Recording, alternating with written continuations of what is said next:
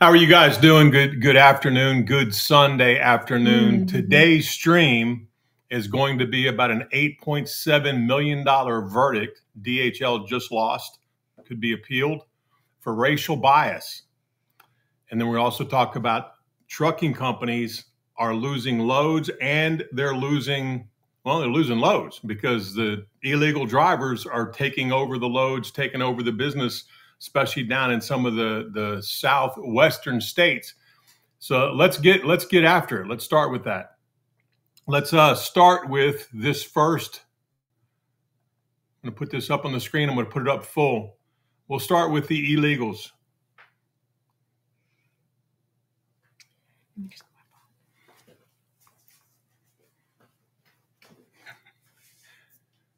Trucking companies right now. By the way, if you're here now or later, please walk over and smash that like button. Is it on public or is it on? I'm checking. Give us 1 second. Let's make sure it's public. Yep, it's public. It's public. We're going to press on this.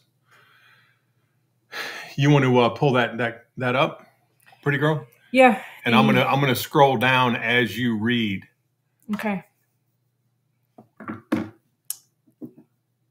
Yes, Oh, you're still pulling it up. Okay. Yeah. All right. Sorry, Well, here's the gig. There's actually an owner, a company owner. Up the next one. There's actually a company owner that's talking about this on FreightWaves. U.S. carriers. Let me go ahead and read it.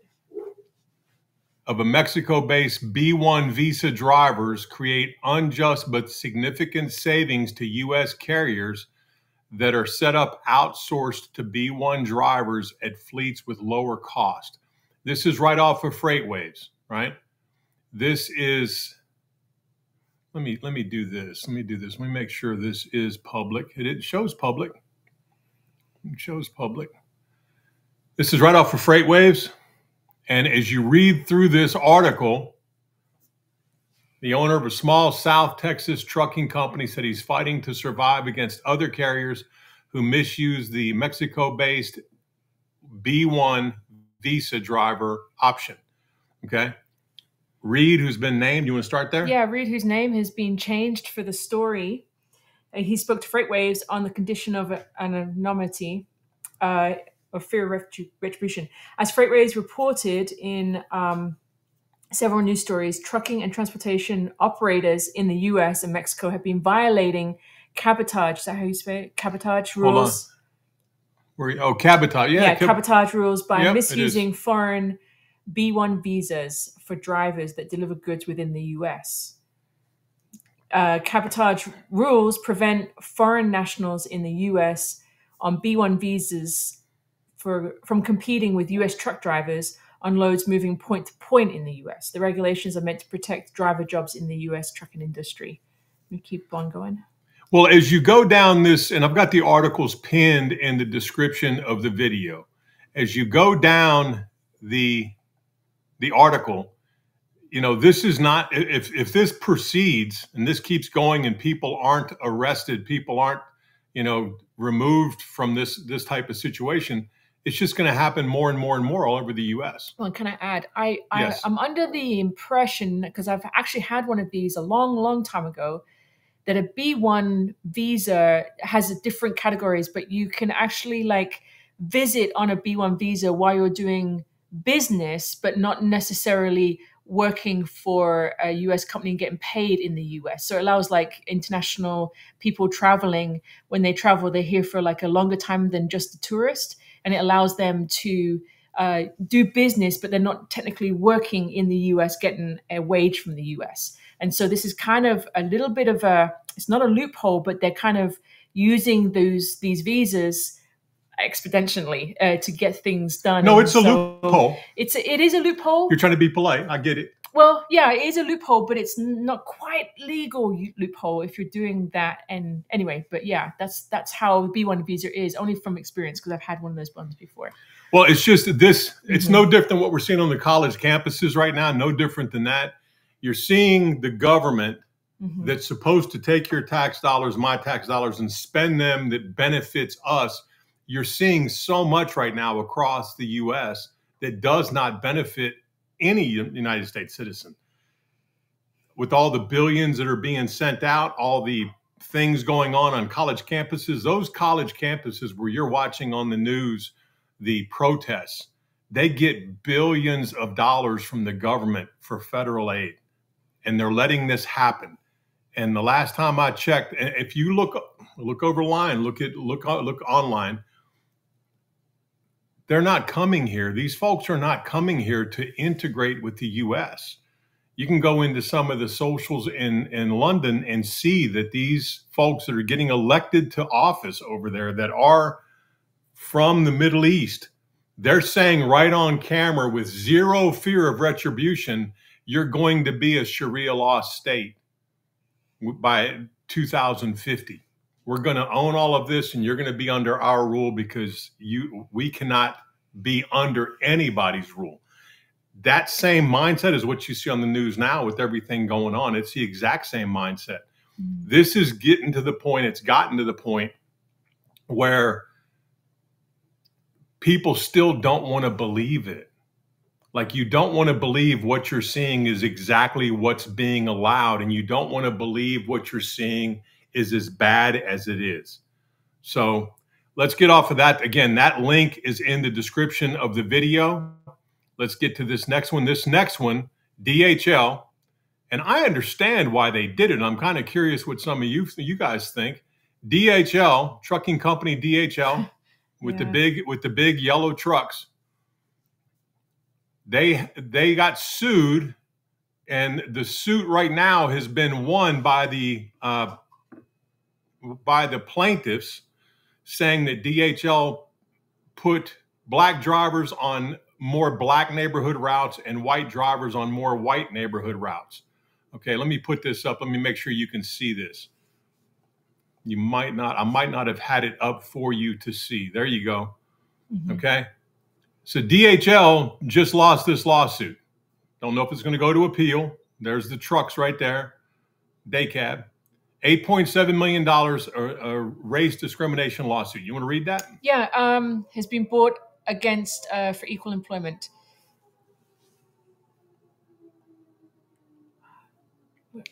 That's okay. It just That's okay. Well, let me jump in from there. Okay.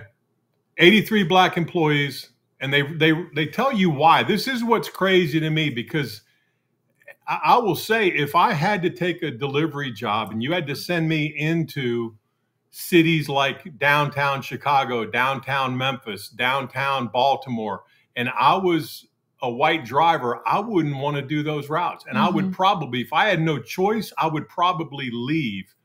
I would probably leave the company and go somewhere else. And again, the links to this is in the description of the video. I don't know that I would want to do those routes. I don't care what they pay. I don't want to be down there at any time of the day. Most of these blue cities are not friendly towards anybody who's not them, period. And I don't know that I'd want to be down there. So I understand the logic of the senior management, but about 83, 85 drivers got together and said, you know what? No, we don't want to, we don't think that's fair. We want to go on. We want to go into cleaner, nicer, safer neighborhoods ourselves. And I get that. And who wouldn't, you know? I get that. I get that completely. Yeah. So DHL and all these other companies are going to have a problem, and they might end up losing drivers, because here's the thing. And I had a lot of property. I've told you guys this, in Norfolk, Portsmouth, and some of the rougher areas of Virginia Beach when I was living there on the ocean front. But our rental properties were scattered around. And I had some property that was in one property in a little bit rougher area of Charlotte. I could see illegals wanting to go run those routes. But when you think about the reality of that, the illegals or the newcomers that might take those jobs, like the first article we talked about, even when they come in one of the neighborhoods like that and set up a store, what do? They put bars up, they have weapons with them, they have security cameras, they don't really want to be there, but it's a place they can go buy a place and afford to buy a place and operate it. But every one of them would rather not be there, you know, and they're providing a service. This DHL lawsuit, to me, when I read through this lawsuit, I get completely why. Well, they send certain people. Well, I can read it if you want. Go ahead. 83 Black employees. They said in this case, they made no claim that Black workers were paid less or denied promotions, but they were. I'll just rephrase it because I remember reading it. Yeah, they're going to send certain Black employees into certain areas, white people into certain areas. And that was one of the biggest problems, although this is Illinois. So I wonder if they're like in places like the middle of Chicago and stuff like that. The company also... Oh, hold on. No, it's all good. But that was pretty much the lowdown of this whole article, is that they're getting together for right reasons. There shouldn't be... Well, here's their thing. Black employees that were running those routes were subject and often witnessed or were targeted for crimes. Yeah. I get that. I get that. But again, if I had a choice, if they were telling me, listen, you got to run these routes or you can't work here, I probably wouldn't work there. I'm not going to go into some of those cities. I would never go into Memphis willingly for any reason. I wouldn't go into Baltimore willingly for any reason, especially in some of the downtown neighborhoods. I wouldn't want to go into some of these places, and I wouldn't want to go into Compton. I wouldn't want to go into some of the parts of LA. I wouldn't want to go into some of those places just because I know that it's not going to be a good situation with all the crime. And now you got the police being defunded on top of that, and they're cutting programs to make room for the newcomers in the budget.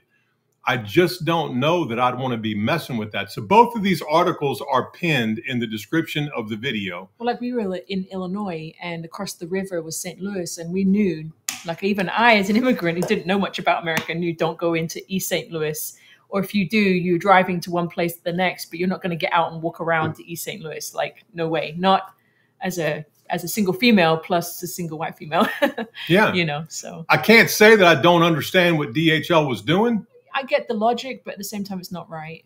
You know. But it also, like, you're going to have a tough time then. You're going to have a tough time. All these companies, if there's a little bit of a shade of that happening right now with these companies, which I would imagine there is, and then the people don't want to go run those neighborhoods no matter what complexion you are, that's going to be a problem for truck driving companies unless they go get some of these illegals, some of these newcomers, and have them run.